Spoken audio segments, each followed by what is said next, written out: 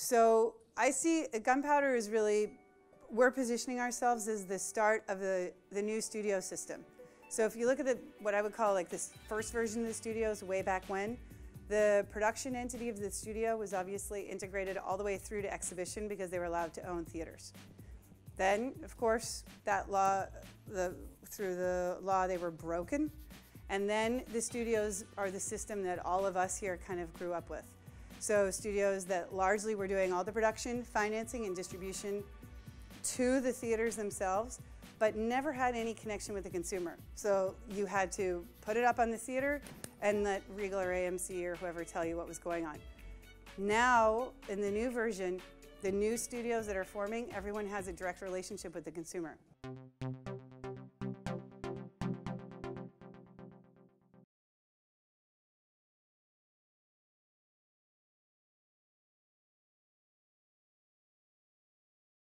I think I don't need to say anything, really. I think we're done. Are we done? We're done. So I'm Janet. I head up distribution at Gunpowder Sky. I assume most people don't know what Gunpowder Sky is, but you just watched that video. So any questions? Are we good? Okay, fine. So I'll tell you, because I said to these guys, let's just play the video while everyone's talking. And I think we agreed there was a small volume decrease in conversation somewhere around the lesbian sex or breast slide. I think the room came to attention, so thanks. I actually made this video, and it obviously doesn't have sound, because we were at MIP, which is obviously the TV market in Cannes, a couple weeks ago. And you put like a screener at your booth, and people walk by, and and everyone else has like some movie trailers or something happening. And we decided, okay, let's do this. And when it's playing, it's like a conference center, so you obviously don't have sound on your video. So we were putting in our shows, and obviously you saw the little title cards at the bottom.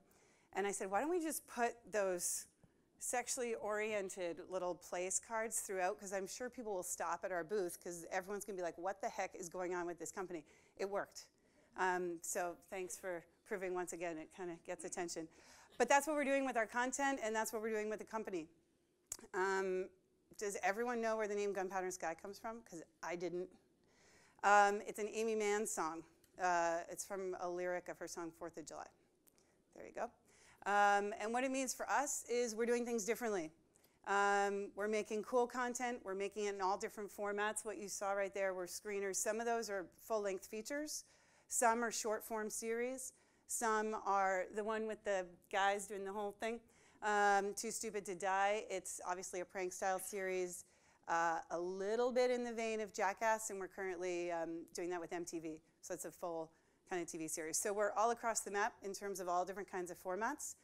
And I thought it would be interesting, and fortunately David also thought it would be interesting, to talk about distribution when we're talking about different kinds of content. Because normally when people talk about distribution, it's in the context of, okay, it's a movie or it's a certain kind of thing. But Gunpowder Sky is a studio. We're distributing all different kinds of things.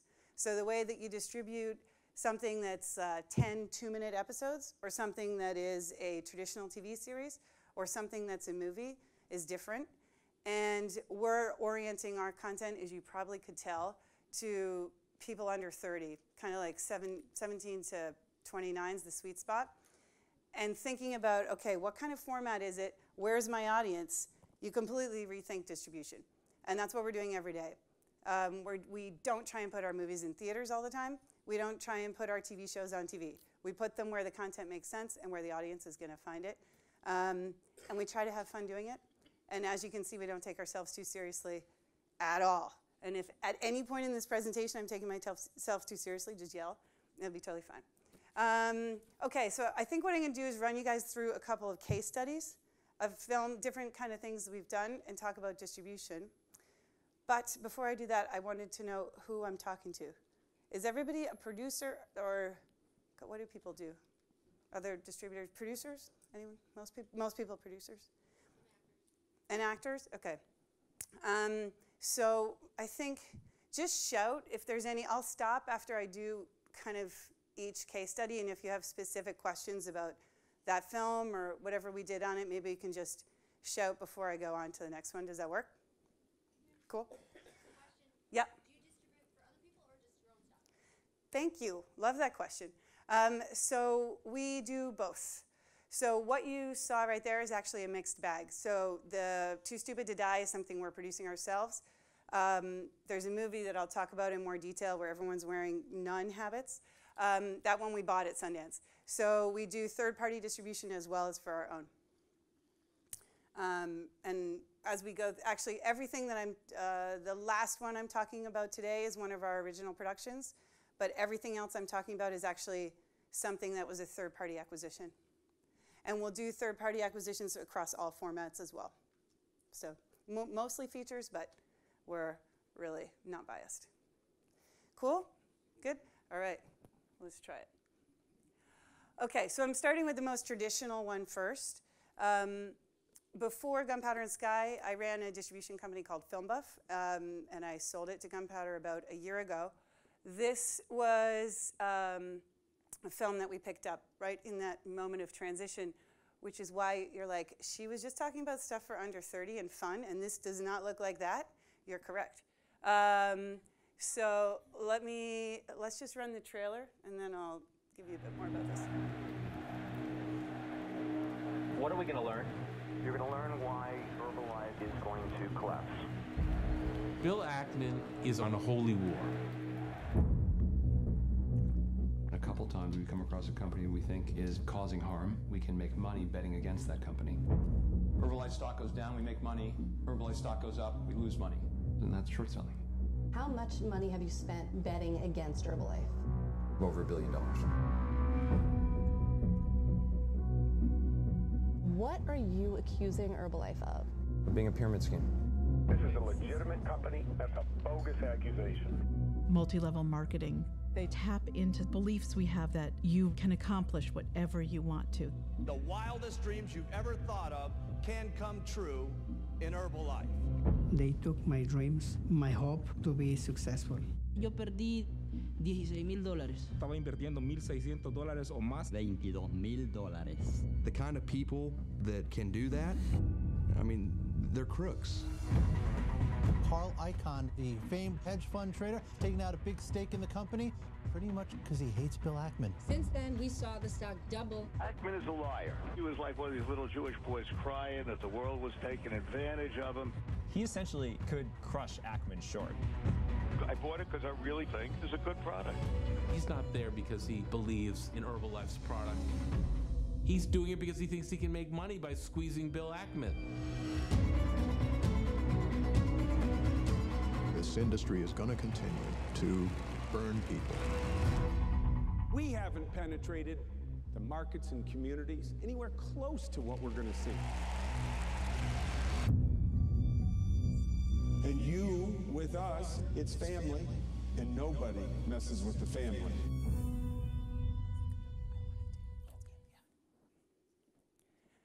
Okay, so did anyone see the film? Does anyone know the story? Yeah? Did you like the movie? You don't have to say yes. Yeah? Yeah? Cool. Bill Ackman was in the news again today because now he's taking on ADP, the payroll folks. So the guy's always in the news. Fortunately for us, he's always in the news. So it kind of seems like an esoteric documentary, like financial stuff and kind of, you know, but the actual arc of the film has got two things. It's the dramatic arc of the two billionaires taking each other on, but it's about a huge population of largely Latino and Hispanic folks who have been swept along for the ride. And it's incredibly sad and poignant stories about the money that they've lost and all the stuff that's happened with this pyramid scheme. So there's this financial intrigue piece. There's the fact that this guy is constantly in the news. And then there's this horrible kind of, is that me? Horrible kind of victimization and kind of social policy angle. All these things together. So usually with a film like this, Bill Ackman is not necessarily a name that's going to open theatrically. So for us, when we were thinking about distribution, we're like, does the movie have enough grit to make sense to try and do something other than, for example, sell it to Netflix and just call it a day, which is what a lot of documentaries do now, as I'm sure everybody knows. at Sundance, obviously, they acquired 8 or 9 documentaries just straight out, and they had basically no theatrical. So our thing about this was, does it have enough grit? Is there enough of a hook? Can we do something with it? And we decided yes, because take a risk, get the story out. And by taking it theatrically and doing kind of a longer push and not just putting it to SVOD, we could ensure that we got the story in front of all the audiences that we thought would respond. So we thought the Wall Street guys and people that kind of follow the sort of inside job type folks would respond, and we were right. That segment completely responded. We did a lot of work for the Hispanic market. We hired a woman who's really connected in Washington with the various lobbying groups to kind of help us figure out how to get the film in front of that community and how to do it in a really respectful way, so that people felt their cause was actually being shared and more people were aware of what was going on. And of course you have the traditional doc crowd, just like the normal folks that love to see what's on at the art house cinema. So we did that. We actually put the film, we did a very kind of long, limited theatrical run. So about a month of special screenings, things here and there, little festival runs, kind of going along. And then we released it, we kept the theatrical screenings going, and then we released it day and date on iTunes. The film was #1 on iTunes for 5 weeks in the documentary section. So you notice how I left it and then I caveated. #1 in the documentary section.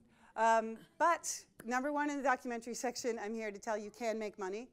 And it did.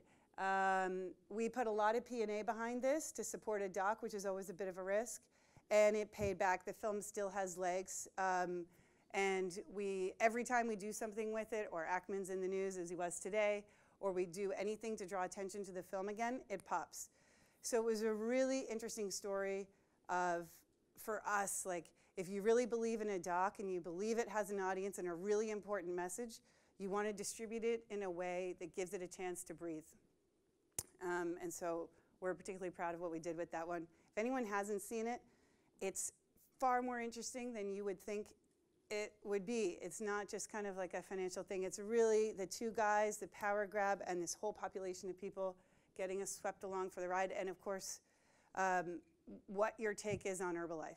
And the movie does not, it leads you to believe one thing, but it's not coming down super strongly. It does lead you to believe they are the bad guys, but it does cause and engender a lot of conversation and debate, and that's always fun when you're distributing a documentary, to have something that kind of people want to talk about and have a conversation about. So, yeah. Oh, does everyone know what that screenshot is there? This is from iTunes. So that kind of promotion right here, the big box. So where do people watch movies? Not on iTunes. No? Everyone does Netflix. Whew, did you not hear what I said? Okay. No, we love Netflix, but we do firmly believe in the TVOD window, and for great content that people either will go to the theater or rent it or buy it. The SVOD services are also great. Seriously, everyone, Netflix only? No? iTunes? Amazon? Anyone? Only Prime, or are you paying? Okay, this is a tough room. Okay. And does anyone do buying or renting on, like, what's the cable service here? Is it Comcast or? Yeah, does anyone do movie renting and buying on Comcast a little bit? A little bit, okay. So that's pretty typical. Just so you guys know, when we first started in this digital distribution business, pretty much iTunes had a lock on it. Amazon's come a long way on the TVOD side, and really now both of them have a lot of the business, and Spectrum, the new Time Warner, and Comcast are huge as well. So everyone pretty much, if you're going to be buying or renting, that's largely where you're doing it. Other services that distribute in the same window are Xbox, PlayStation, Vudu, and Google Play. So all of those kind of, when we talk about releasing movies in this window, those are the platforms it goes to. So my point about this, iTunes Snapshot, when iTunes gives you this kind of promotion for a film, it's really big. And that helps to drive stuff like getting to #1 and staying there. For those of you that go to iTunes or to Amazon, you know, like, you're a human. So if the film isn't featured anywhere and it's just kind of like buried down somewhere, you're basically, how much time in the day do you have? Not enough to go searching. So as a distributor, you always want to make sure that you're going to be putting a film up there that's going to get featured to help people find it. And this was it for docs. Okay. Yep.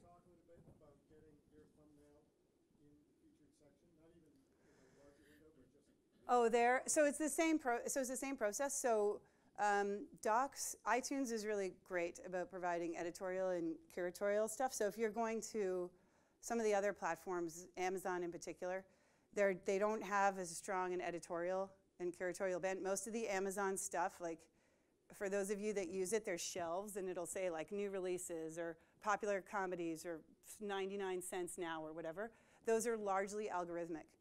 So like the stuff that says trending. So nobody's sitting there consciously thinking like, hey, what does the Amazon consumer want to watch? And if you're Amazon, that makes sense because the Amazon consumer is largely everyone. Not true for iTunes. There is a distinct kind of consumer that iTunes is programming for, and iTunes users tend to be a little bit more eclectic with their film taste.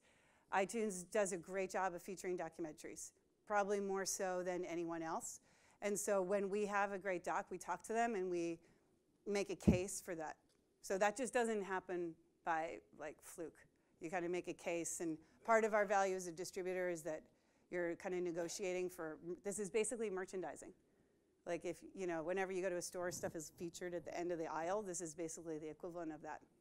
Is there a cost associated with that? You have to have a good movie and make a good case. For iTunes. That's not true. For Amazon, it's, of course, pay to play. So, and the prices are very high.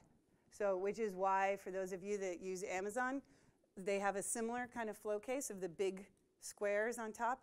Those cost tons of money, and that's why there's always big studio movies in there. So you'll see like Guardians and all kinds of stuff in there. 6 figures. So for someone like us, that's just, it doesn't make sense. For the economics of a film like this, you would never, I mean, no. That's right. That's right, yeah. Do you pick it up at Tribeca, and can you tell us if you paid money? How much did you give them? So this was actually, when we were Film Buff, we had a policy of never paying any MG whatsoever. So this is that. Now at Gunpowder, we are funded by Otter Media, which is a JV between Peter Chernin and AT&T. So we actually do have money and we are paying MGs. But this we did not. We put a large investment into the P&A, so working dollars as opposed to MG, which is just a kind of risk mitigation for the producer. Pardon? Oh, the minimum guarantee, the advance pay. So this gentleman was asking, did we actually pay for the distribution rights for the movie? We did not.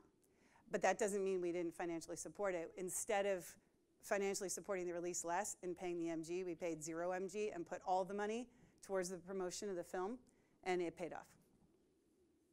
Can you talk a little bit about the economics of that film in terms of the grosses and what production costs were? I don't know, because I didn't produce it. So we just picked it up as a third party. And yeah. P&A did you put into it, and how much did you make in profit on that? Well, I can't tell you all of that. But what I can tell you is that it works. So what was really interesting on this film and is not true on every other film. So sometimes you put a ton of money into this like theatrical and transactional window, but you make up that money in a later window. So you might like kind of lose money in that window, but it comes back. In this case, it broke even in the first window.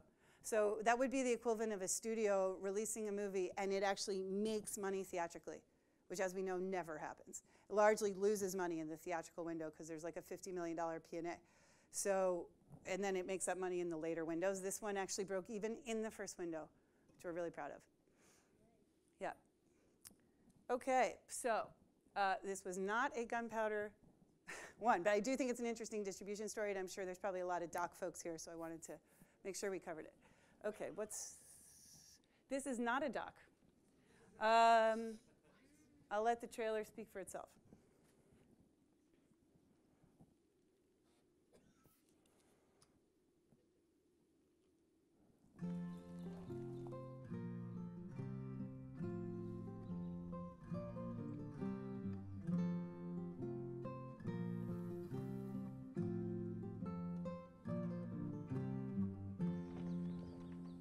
Beautiful morning, sisters. Hey, don't fucking talk to us. Now get the fuck out of here. Sister Ginevra, Sister Fernanda, Sister Alessandra, Sister Maria, these are your sins. Bling, bling, bitch, do my own thing, bitch. Filthy conversation, Mind your own fucking business. lustfulness, homosexuality. This is too tight. Did you roll your eyes? No. You were rolling your eyes. Wake up, little bitches, let me show you how to live. You're insane. You've been so... You're gonna get me fucking killed. Bring me his goddamn balls. Preaching to you little bitches, did you hear what I said? Girls can be tough, I'm not gonna lie. They can be very tough. What is this shit? This is a turnip. That's not a turnip, it's shit! Who are you? Not fair, you're just stuck here with all these bitches. So respect my business. Bling, bling, bitch, do my own thing, bitch. Lets me fall after I've sinned. I have slept with another man's wife. Sometimes she would place her mouth around my sex. Yeah, well, that's sodomy. I thought sodomy was just when someone would penetrate the rear. That's also sodomy. Right. Did you do that? I did. Am I thought for loving Sarah? What is wrong with her? She is on drugs! All my hot girls with me. Dance around and bounce those titties. It's the longest list I've ever had. Apostasy, abusive language, heresy, revelings, eating blood. Do you think I've ever written down eating blood before? Where am I? Bling, bling, bitch, do my own thing, bitch. Fuck a wedding, ring that ding-a-ling was just a fling, bitch. Ring that ding-a-ling was just a fling, bitch. Okay, so not the same. Little bit different. Did anyone see the film, hear about it, see the trailer? It's a bit of a giggle. So this was our first Gunpowder original feature film release. We bought the film at Sundance for low 7 figures. And we decided that while it skewed a teeny bit old for us, it was hilarious, raunchy, fun, purely entertaining, which we figured the country needed this year. And so we knew we could have fun with it and just have fun with the marketing and enjoy it. So it was our first bet as a studio. And I certainly had never done a traditional theatrical release before.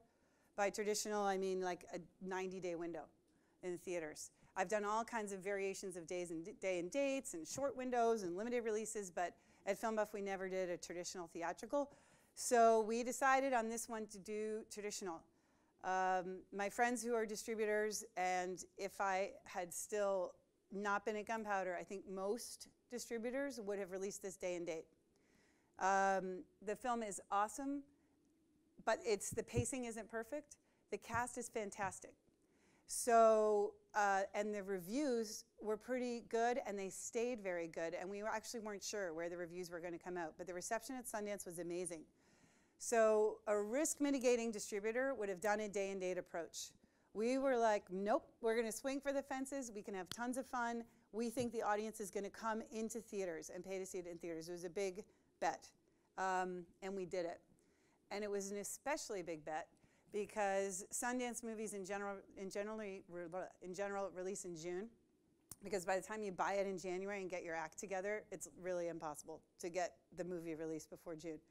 So there was one other massive Sundance comedy that came out in June, The Big Sick. Amazon has a lot of money. And so we knew we were going to be going right with The Big Sick, and it was trying to find the release date and figure out, like, are we going to be able to get comedy audiences to come? And we ended up releasing it the Friday before July 4th weekend. This was also a big bet because certain people, certain ages of people would never stay. We opened it in New York and LA, July 4th weekend. So we took a bet on who would be in the city July 4th weekend. Most people, like 35 and above, are going out of town. So we took the bet that, and I remember myself just last year when I was 28, I was staying in, thanks, I know, it's good. I was like, hey, everybody stays in the city. They don't go, they hang out, everyone has the city to themselves, they go around. I actually went to the Friday night screening of this movie in New York and the Saturday night to check the hypothesis of the age of person that was going, and we were right. Late 20s, we're all there. It opened at the Sunshine in New York and the ArcLight in LA. It stayed at the Sunshine in New York for 12 weeks. It played and played and played. For those of you that know New York and you know the Sunshine, it's just in the north side of Soho, and it's great for foot traffic. Everyone's going past East Village, going to Lower East Side. It was great.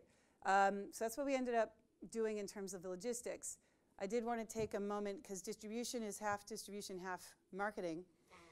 So obviously, if we were going to take this film out and give it a 90-day window, we had to market it and make sure everyone knew about it. And the one thing that we had to really help us out was that amazing cast. Aubrey is not only in it, she's also a producer, and her boyfriend's the director. So that helps. It's a good start. So we decided, let's have fun with this. And one of our marketing assets is this other video over here.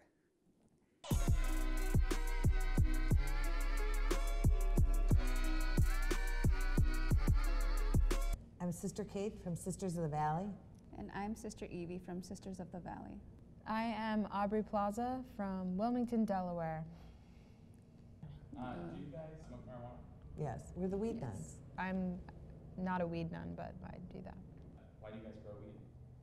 The reason we grow weed is to support ourselves and also to create honorable spiritual jobs for women. Here, this is a gift we brought you. This is called Purple Cream. That's not for our medicines, that's for the sisters' private medicine cabinet. Kiddo. When did you start wearing? In 2011, Michelle Obama tried to talk to Congress about how unhealthy our children's meals are. Congress declared pizza a vegetable. Why? Because it made our children's meals look healthier than they are. So I declared myself a nun. I said, if pizza is a vegetable, I'm a nun.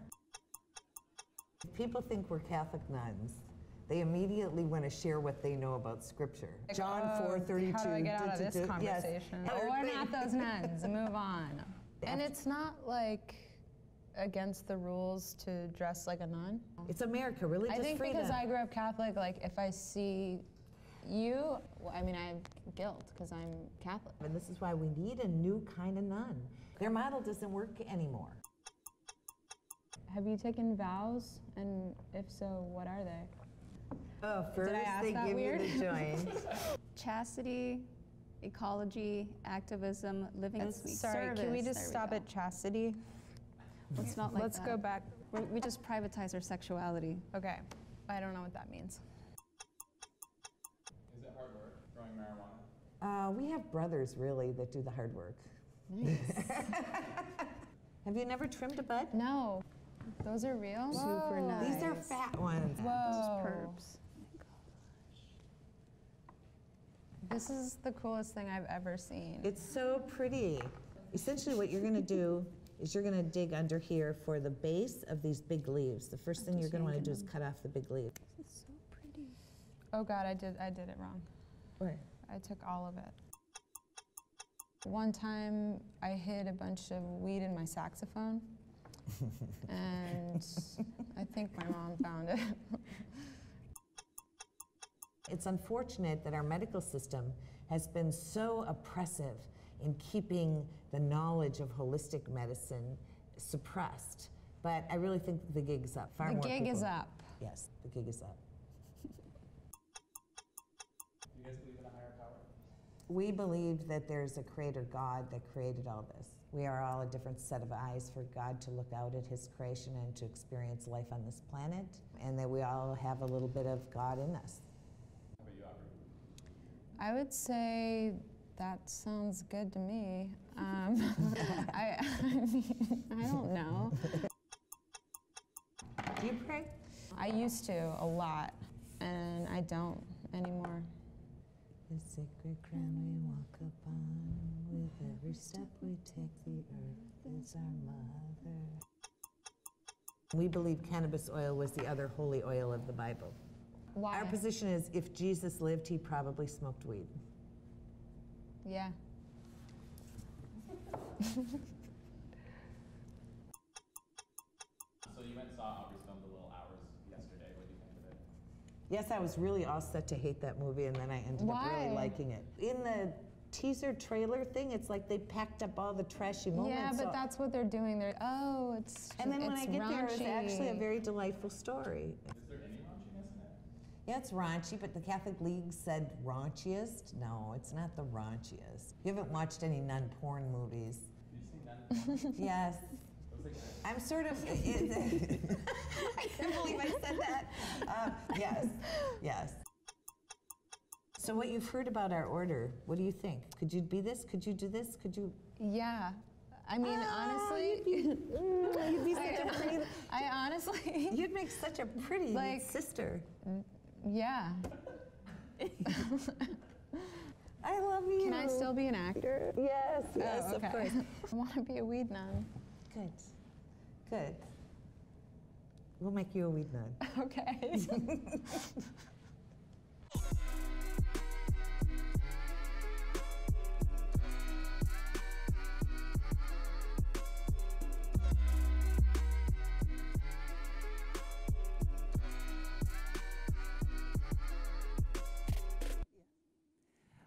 Okay, so, you know, that's the kind of thing we were thinking about. I don't know, you know, Aubrey was up for it. The nuns were up for it. The little logo at the top cut, they're one of our sister companies. They do social videos. So both the trailer and that movie got between 14, 15 million views. That is what they do. So check out their YouTube channel. All their videos, just they're experts at making it. They're based in Seattle, super cool. Yeah, it was, this really connected. We didn't know. Aubrey was up for it, and she's like, you want me to what? Okay. And I mean, it didn't look like that torturous as far as marketing goes for her. Everybody had fun with it, and that was the kind of stuff that we did. We did a lot of social assets. We did a lot of, if you go to the Facebook page, you'll see we did tons of character assets. We did little mini videos for each of them. Yeah, we had a tremendous amount of fun with it. We kept going. So I mentioned before it was a New York, LA release, just July 4th weekend. We kept rolling and rolling and rolling. In the end, we ended up at about 240 theaters. Just the word of mouth really kept going on it. And Aubrey and the rest of the cast were absolutely fantastic. We did tons of Q&As, and they just kept coming out for the film and bringing audiences out. So we were excited. We kind of been hoping the film might make $1 million theatrically, and it ended up making over 1.6. So we were pumped. Nothing like weed nuns to do it. And that video didn't cost very much. You know, so I think the point is, if you come to it as a distributor looking at it like, what do we do? And you just kind of throw out the rule book and think, what's going to work for this movie? What assets do we have? It's amazing what you can do with a lot of ingenuity and creative thinking and some money, but not, you don't need to spend $50 million. And then look, oh gosh, #1 again. So this time's #1 on the comedy charts, which is not as much of a caveat as the documentary chart is. The film actually got to #8 overall, which it's really great once you get into the top 10 of all the movies, because it was basically every single Marvel movie and us. And The Big Sick, chasing them everywhere. But that's fine. We were honored to be in the company of those guys, and we ended up staying in the top 20 for 2 or 3 weeks. And just between us chickens, the movie is going to be on sale in November. I think next week it's going to be on sale. So if you haven't seen it, go check it out. Now's your time. What else can I tell you? Yeah, it played quite a lot of festivals. Did you push that to get him out to the festivals?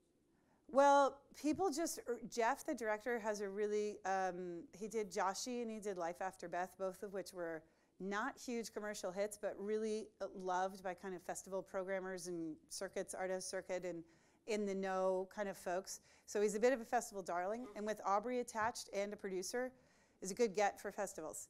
And they were really open to traveling and going to support it. So yeah, we did a lot of festival play to kind of keep the word of mouth going. And the film doesn't really overscreen. I mean, I've seen the thing like 6 times. I still giggle. Like it's you know, Jeff doesn't really like the comparison of Monty Python, but it is a bit like that. You can just keep watching it, and it's just funny. You know, it's just lighthearted and funny. And so we didn't have to worry. Sometimes when you're distributing a film, it's like, oh, I don't want to overscreen it because we're going to cannibalize the audience. It's not true. For this, yes, it is true as an idea, but it wasn't true for this one. It will be going to Epix just before Christmas. So that's kind of what we're doing there. We also had a couple of worldwide rights on it. Universal had most of the world, but we sold a few territories as well. Universal took all the easy territories, and we were left selling the territories that have huge censorship issues and such easy countries for this movie as France, Spain, and Italy. I'm here to tell you it was really tough. They're not called the Catholic countries for no reason. But we did secure sales in all of them, and we're excited about that. Any more questions about Little Hours? You said you picked it up for a low 7 figures. Was there a bidding war? Oh, yeah. Yeah.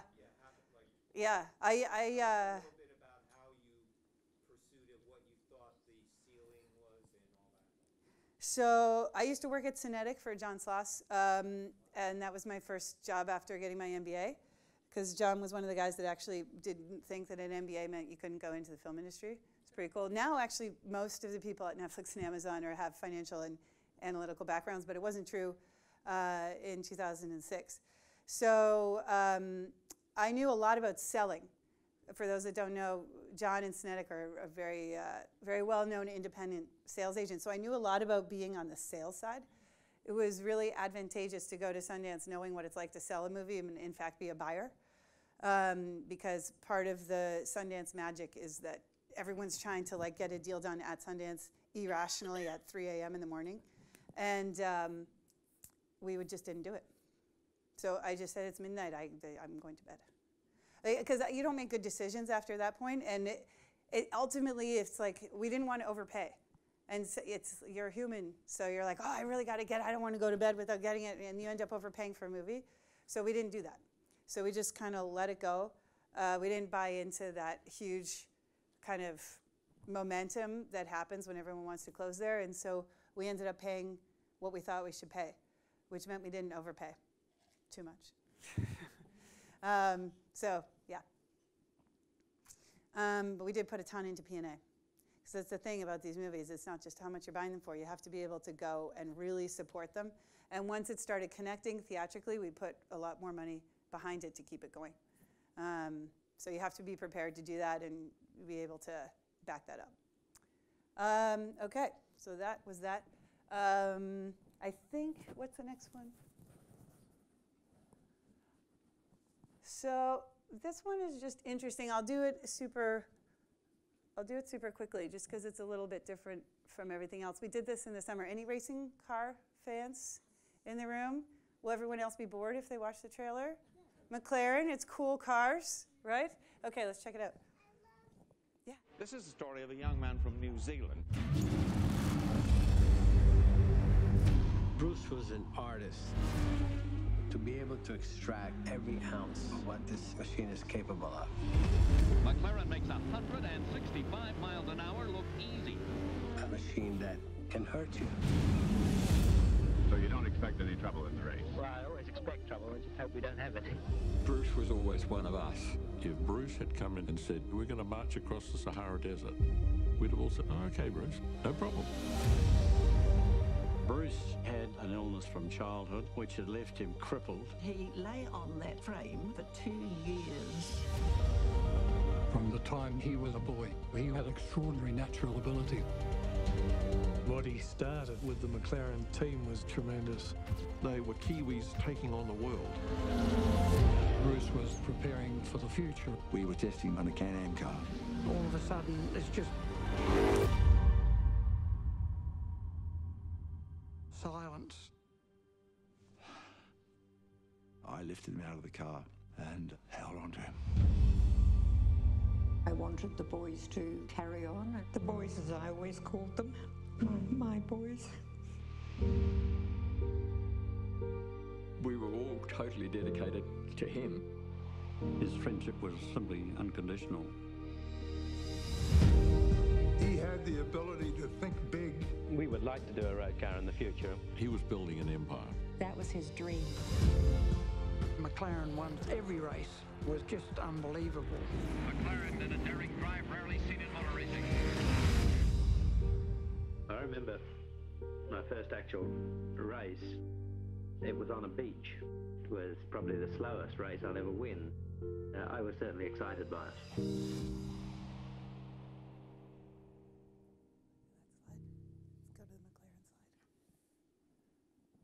I don't know. I always kind of get shivers from that trailer. I don't know. I'm not a super car person, but he just was such an inspirational dude. And maybe it's because I'm Canadian and I relate to the Kiwis. But it was a really interesting film. One thing that we know is that the car audience is super passionate. For those that are on Amazon, you've probably seen Top Gear in your face every single second. There's a reason that was one of the first global originals that they did. The car audience is global. This is another film that we shared with Universal and the rest of the world. We did domestic on it. A friend of mine runs a company called Screen Vision.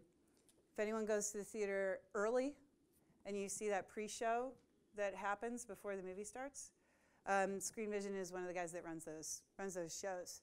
So what we did is we partnered with them to market this movie in areas of high affluence and car areas. Greenwich, Connecticut, Arizona, LA. So we went by wealth and by the locations of McLaren dealerships. And so we worked with McLaren and their team in the States to figure out how to use the dealerships to help market the film. We did very targeted screenings.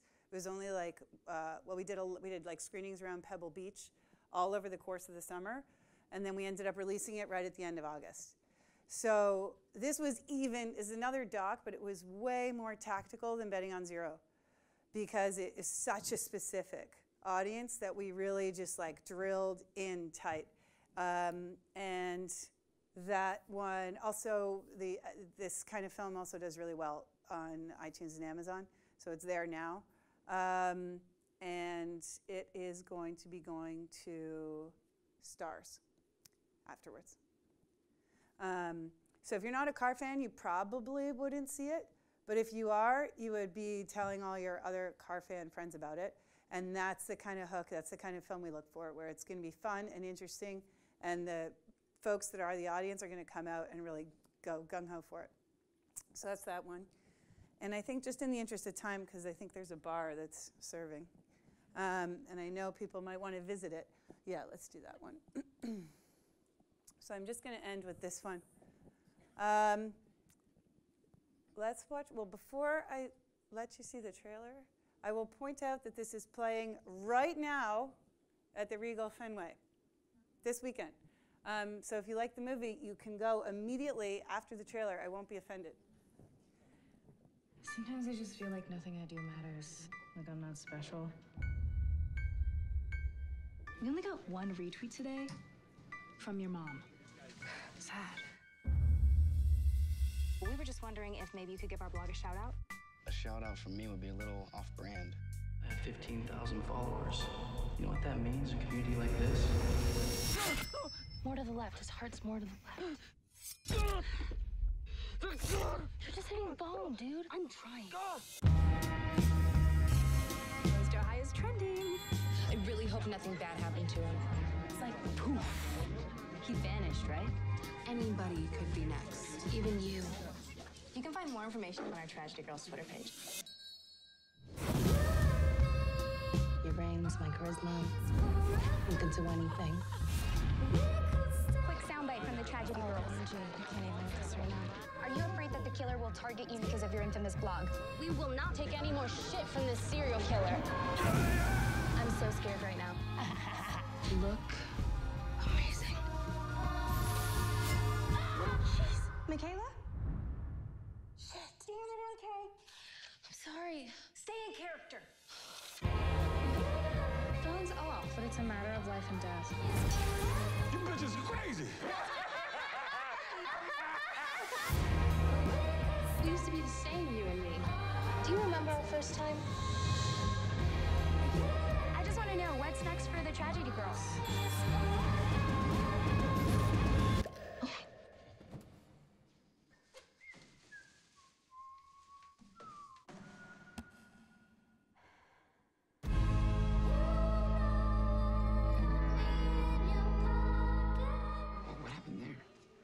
Nothing.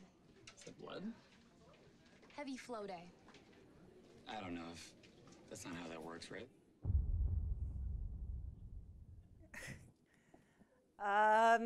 Yeah, so that one you can see squarely, right? Right audience, right there. So that gives you a bit of the Gunpowder flavor as to where we're going. This is currently playing in theaters nationwide. It is what I would call a cult horror. It's major festival play, winning audience awards everywhere. I think I am about 30 years too old for the movie, but everyone that works in the office loves it. And those of us on the older end of the spectrum were like, what? But the kids love it. And so we marketed that way. So it's been heavy on Instagram, especially for this film, as well as Facebook. Notice this part featuring the song. Do you notice the song? It's pretty cool, right? We went to a lot of effort for that song. The band is super cool. They're really behind it. You will notice if you watch the new Foster the People video, they are also in it. Converse, as you saw, is also behind it. There's a lot of interesting little twists in it. Craig Robinson is from Pittsburgh. We're also playing Pittsburgh this weekend, and there's been a huge shout out. He's doing Q&As there. It's been very interesting. The two girls you probably don't recognize. One is in Deadpool right now, and one is in X-Men. So they're definitely kind of up and coming and known among that area and among those folks. This is another film where most distributors would have done it day and date, and we didn't, because again, we're really having fun with the marketing, and we're seeing it all the way through. This is not going to go to iTunes until January, so we're right in the middle of the theatrical release right now, and we're just nurturing word of mouth all the way through. So it's going to keep doing festivals. It's going to keep running in theaters. I noticed nobody went, but that means you must prefer to go a little bit later tonight, which is fine. Again, Regal, Fenway, tonight. It's good, and as you can see, it will be going to Hulu later in the spring. How did you find it? We bought it out of South by. So yeah, it was super interesting, and one of the things we actually liked about it was the music, which is why I mentioned it. The music is super cool. The soundtrack is really good, and a lot of the bands that are involved are helping to kind of go out to the community for it. And South by obviously is music and film, so that kind of it was a natural home for it. Yeah, and there you are. So this is fun and probably gives you the best idea of where we're headed with the brand. This has been our first year as a studio releasing content. This time next year, you and I will probably have a better idea and have more pieces of evidence about where we're going as a studio. We just finished shooting our first 5 feature films we've made this year. None of them are released yet, so our own original ones, as opposed to these, which we bought. So you'll be seeing those coming out in 2018. And if you have feedback, let me know. I look forward to it.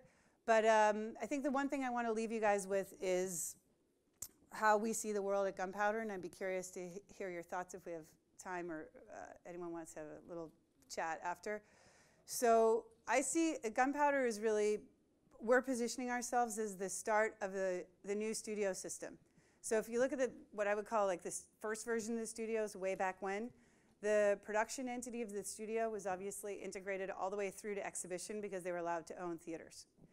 Then, of course, that law, through the law, they were broken. And then the studios are the system that all of us here kind of grew up with.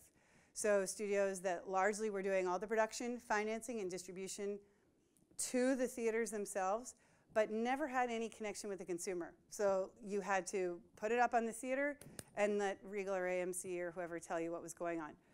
Now, in the new version, the new studios that are forming, everyone has a direct relationship with the consumer. Amazon, Netflix, I wouldn't call a studio, but they're obviously almost one. Facebook, they're already making original content. Apple has a direct relationship. Google has a direct relationship. AT&T, the corporate family that Gunpowder is part of, through your phone relationship. Verizon. Time Warner was not a relationship, it's now inside AT&T. Universal was not, but it's inside Comcast, has a direct relationship through cable. So all the studios now are actually able to know the end viewer. And what does that mean in terms of the content that you can make and how you can distribute it? We no longer have to be in an era where it's like, we're going to spend all this money and like spaghetti against the wall and hope that the movie sticks. And if it doesn't, whoops, we lost all that money. We're not there anymore. And so what we're setting ourselves up to be is super smart, making smart financial bets, interesting creative bets that are different and not what anyone else is doing, and actually trying to generate a lot of energy for the content and energy in the marketplace to just kind of be like, hey, these are new rules. We can have new content. We can actually make money as a studio and not be a loss leader in a corporate family forever, and kind of do things in a responsible way and have fun doing it and to share great stories while we're at it. So that's all we're trying to do. So if you think you have a cool story for us, let us know. But thanks for listening.